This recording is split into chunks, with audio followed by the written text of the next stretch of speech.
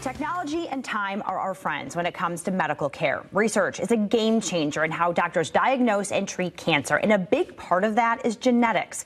Corewell Health has an oncology collaboration team that works together to improve outcomes. Dr. Caleb Bupp is the division chief for genetics. He joins us via Zoom to explain what this means for all of us. Doctor, thanks so much for being here. We appreciate it.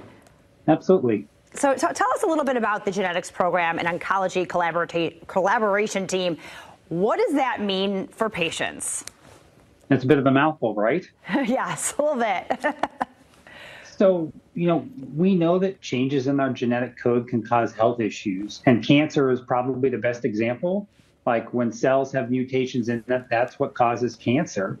And so now we have the opportunity to look through genetics and find the exact genetic cause of the cancer. And that makes a big difference when we're figuring out how to treat those patients. Okay, so Corewell focused on making care more simple and affordable. So how does genetics play a role in this collaboration and making this a reality?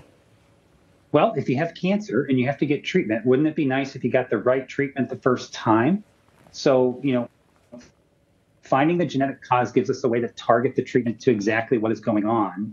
And the world's also gotten smaller with virtual care, so we can bring our teams together to collaborate on these cases and bounce ideas off of each other, get feedback and input, and make sure that, again, we do the right thing the first time.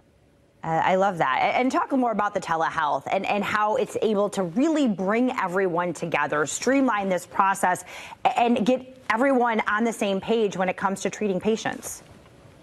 Well, I think everybody knows when you have a medical appointment, you got to drive there, you got to find the office, you got to park it. It can be fairly time consuming.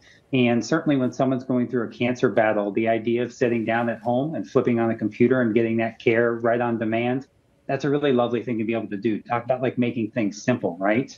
It's also given us the opportunity, no matter where you live. Genetic changes don't know a zip code, regardless of your genetic code. So from an equity standpoint, again, we love that folks can access care regardless of where they live. Yeah, absolutely. And let's talk about outcomes. How has this changed and made things better for patients? Do you have any examples for us? Well, when you have a patient that has a specific kind of cancer that's rare, cancer in general is pretty rare, but each individual cancer can be very personal.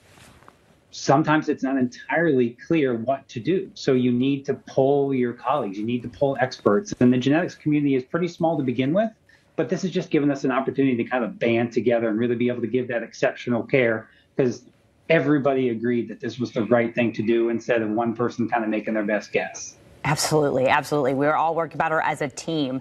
So talk to us about the impact this is having for people in West Michigan, those suffering from cancer, for patients, for their families. We are seeing more and more recommendations come out that if somebody has cancer, they should have their genetics screened to try to find the potential underlying cause. And that's lovely for somebody who has cancer. We can help make that treatment better. But also remember that our genetic code gets passed down. And so if somebody in a family has cancer, their parents, their kids are potentially at risk as well. So we're able to kind of trickle down the impact and really be able to take care of everybody. Because a patient becomes a family very, very quickly when it comes to genetic things.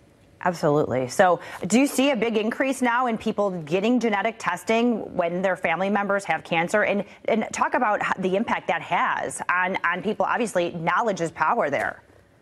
Knowledge is power. It's still very personal, right? So we need to make sure that people are informed and know what they're getting into. Because if you find something in your genetic code that puts you at risk for cancer, well, then you bought yourself increased screening and things like that. And everybody feels differently about that. Some people that will be more of a worry or a burden. So part of our process is a detailed discussion. We want to make sure that you understand what you're getting into. We want to give you the options, and then we want to walk that path with you and kind of go on that journey with you as a patient and as their family.